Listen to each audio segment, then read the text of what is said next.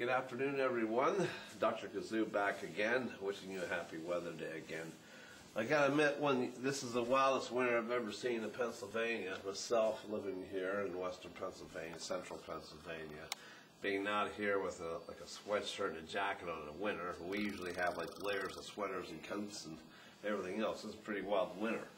A lot of it is, though, you have a jet stream that has been coming down in the western and cutting across into the northern states, your colder air and your moisture air and the conversion zones, like we told you. As that's what's basically been happening a good bit of the winter. And the way this magnetics and everything's been set up, this year's been like a little bit different, as you notice, because over here in the East Coast, we really haven't had any storms right up the coast like we always get every winter because our nor'easters that we have, because the jet streams, the way the magnetics, induction, and everything in place, as you can see, has what's kept it going this year a lot different than last year.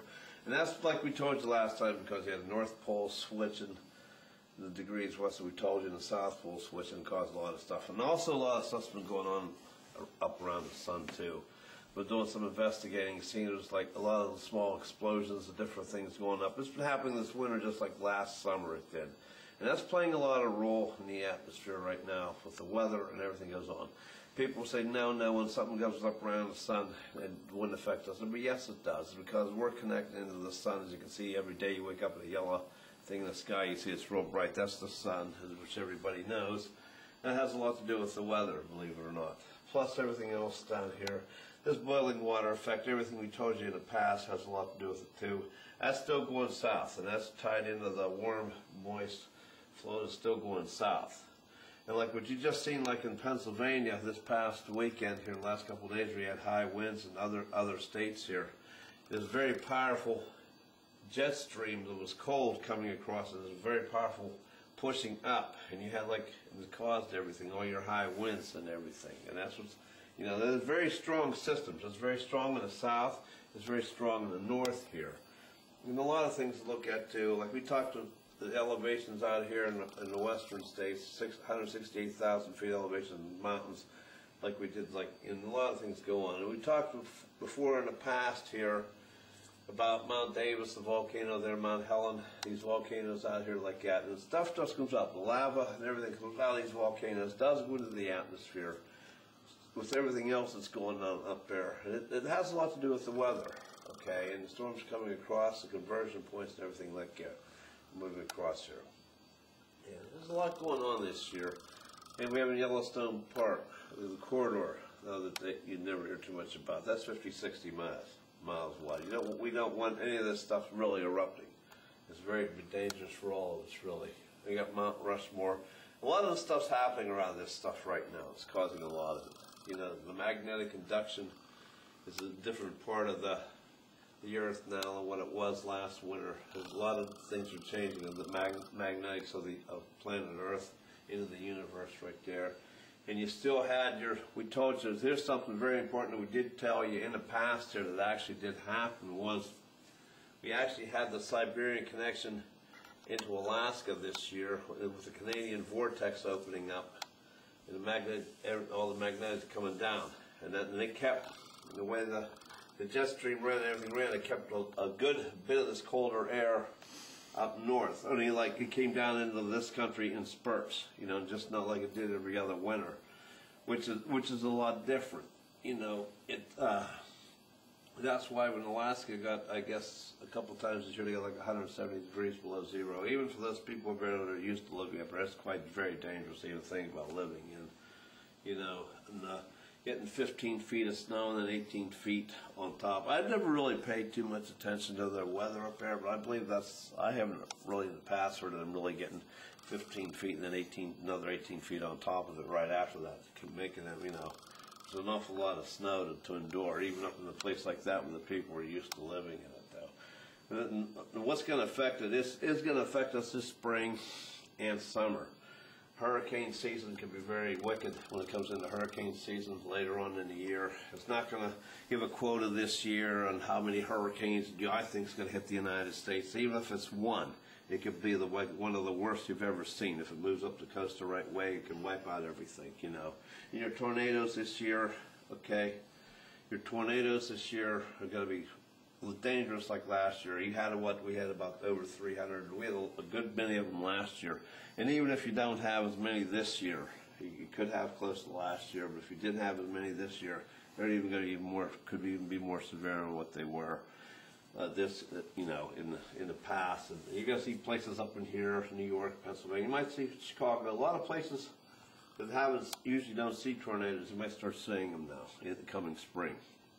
And I'm even stretching out a little bit for this summer. I even really believe now Pennsylvania, New York, and some places up here might see a week or two like over close to 100-degree weather this summer, because this, like you had in Texas last summer, it sweltered in for a couple of weeks or more. And I'm looking for droughts this summer because, believe it or not, a lot of snow that we usually get, especially on the East Coast, and you get the West Coast. And you usually hear like a lot of flooding this time of year and in the spring, and you may not have it this year. And I'm really believing now it's going to mess up the water table along the way here. So we're going to have problems with water this year in some places of drought. And a lot of things are just going on this year. Spring could be very dangerous this year come the weather, And don't be surprised if you even see a springtime snowstorm too here, just because this is a very weird winter. Places that had even record high temperatures this winter that usually you don't get warm weather in the winter, stuff like that. And there's a lot going on. We have our oil fields. These here are our oil fields down here. So we get to watch a lot of stuff here in our Florida Keys, some stuff in that nature there. And Texas here, it's amazing this winter they had all that flooding after the drought that they had, this past summer and the heat down there. But it wasn't enough to straighten out their water table there. But we're going to take a little break now. I really think, I still got something's going to brew here. This is a very unstable atmosphere here.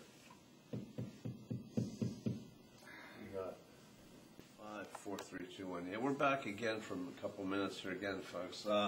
Dr. Kazoo again. What we need to do is our boiling water out here in the Atlantic is going up to the north, cutting across the St. Lawrence Seaway here up through Pennsylvania and New York, and it's hitting into these ice glaciers that are moving towards Canada.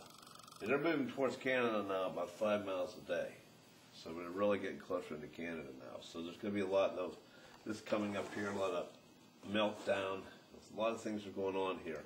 And we still talk a little about the mountain ranges like we did in the past here. We don't want to keep repeating ourselves all the time, but about the storms coming in, 168,000 feet, can change the storms with the jet streams and a very powerful conversion point here.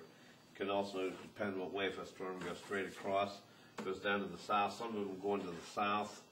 And usually the ones in the past that went down to the south and turning right up the east coast, but they haven't done it this year. It's like different. They're either going out to sea because that's the way everything's going this year. There's different things in that nature there. And we still have, like we said, that's coming up here. We still got a connection there. So we're going to take a little break again. Well, what I was told in 2006, they were keeping it very quiet. They didn't want people to know. They figured nobody would believe it anyway. There's nothing we can do. You got to be very quiet. People don't care. People don't care. Okay? I look at all that stuff I'm knocking down, stopping from saving this planet. Look what I've been doing since 2005. Does one person give a shit? No. So what? So they'll all find out at the end.